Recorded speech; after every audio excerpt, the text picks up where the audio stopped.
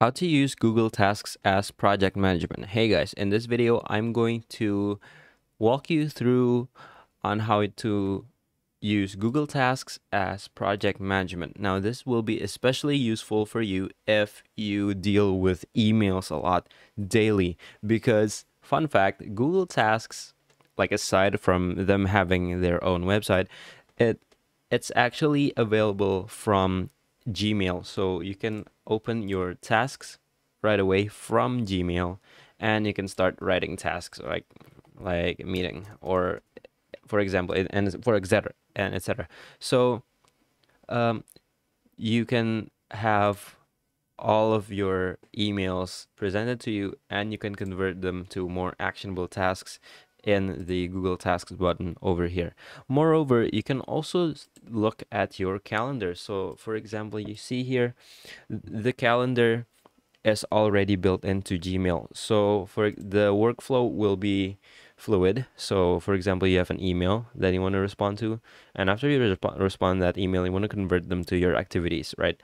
Now to convert them to your activities, maybe you can use like this My Tasks list over here, and you can find like meeting or follow up or etc.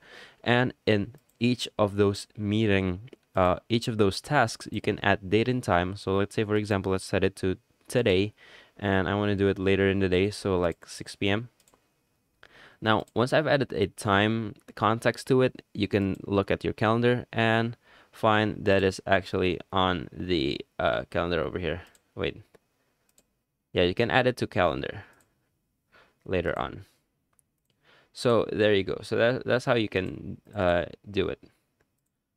All right, so let's jump into it. Now, to make the Google Tasks experience better, you can use Taskboard. Now, Taskboard is a desktop app for you to make a board out of your task. So now you see where this is going. This is the classic Kanban board.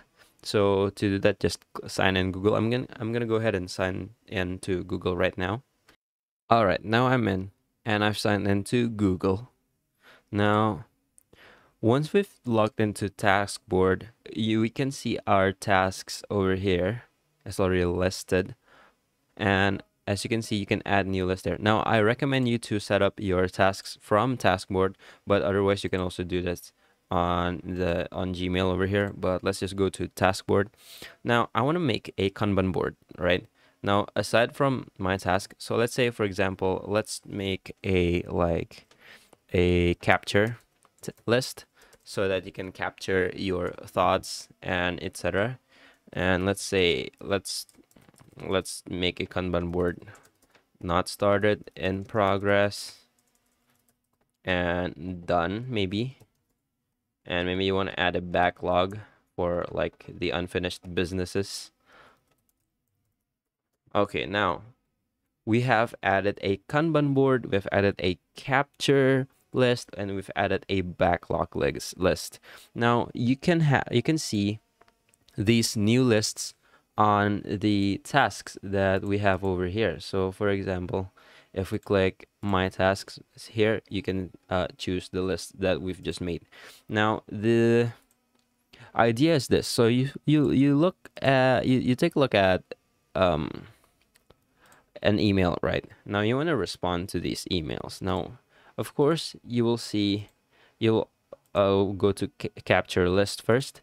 Now, the idea of capture list is that you capture everything that is inside your brain so that this is like a second brain for you in a way that you don't get to forget anything. So for example, you have like an idea to like walk your dog, and for example, this is just a capture, a dump, like a memory dump, a brain dump for you that you just will go back to after you're free from your current task, so that you can add a time context to it and actually do it. So let's say, for example, oh, I thought about, well, maybe I need to follow up on that project maybe, and I want to like, oh, finish that video, or I want to like do that task, or like write that letter, right? Now, once you've added a brain dump and you've done like responding to today's emails, you can go back to your tasks, and from the capture list over here, you can add time context to each. Like for example, let's walk my dog at night, maybe, if that's a thing. Now you can you can move this to not started. There you go. And now once you've moved to not started, you can start from there and see a project management. So, well, this will take some time to sync over here. Now, as you can see, not started. There you go. Now, once you've done like assigning every capture, every brain dump that you have to each of the Kanban board that we've made, we can see a bird's eye view of our life, right away. So that is how you can manage yourself using Google Tasks and Taskboard on Gmail.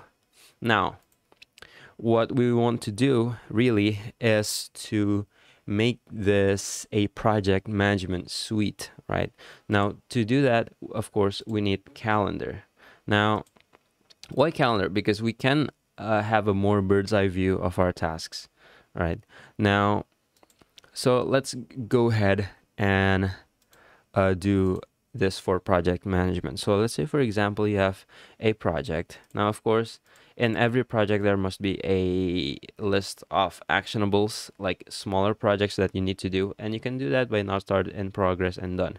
But the difference is when you've added like a project and you make it on your, and you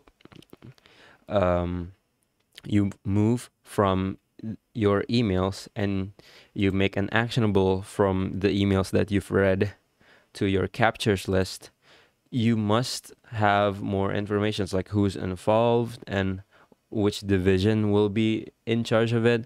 You can actually do that by going to the task board. So apart from unlike managing yourself, I think project management needs a bird's eye view. So the workflow will be like this. Once you've responded your email and you added the actionables to your captures list, go over to taskboard and do move it to the Kanban board. So let's say, for example, I have a meeting like today.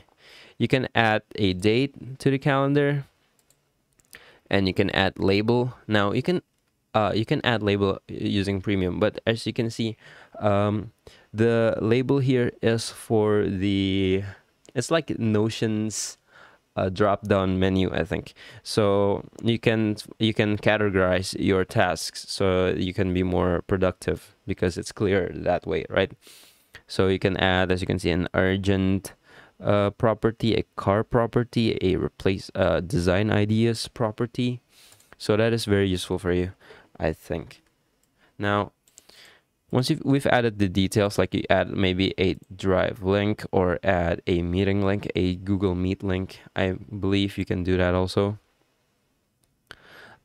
You can change it to not started. You can change it to not started, in progress, or done, right?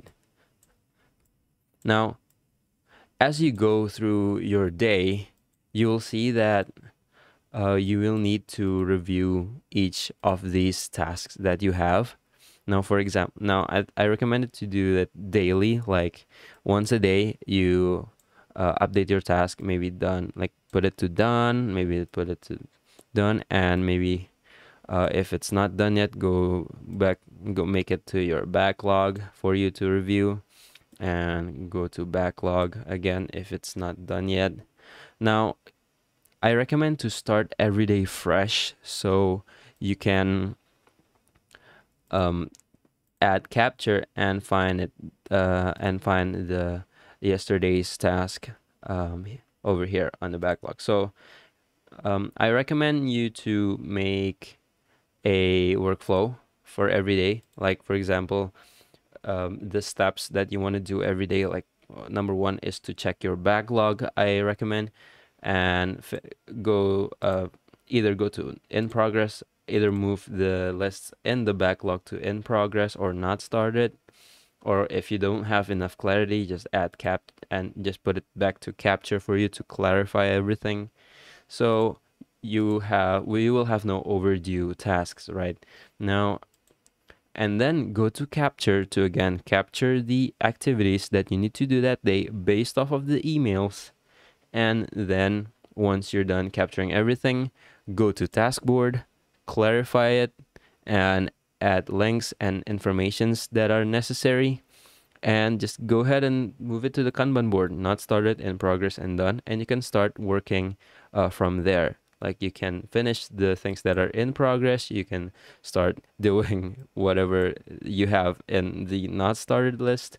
And there you go. That's how you manage your project and tasks using Google Task. Now, I think project management also needs a timeline. So that's why I think in addition to Google Tasks, you will need another app that is more powerful to be able to create a timeline. Or maybe you can add that timeline to Google Keep so you can have every supporting documents, and maybe you create your timeline on Excel. You can put it on Keep so that you can have a way to access it easily from email once again. Okay, so that is all from me. Thank you. Good luck.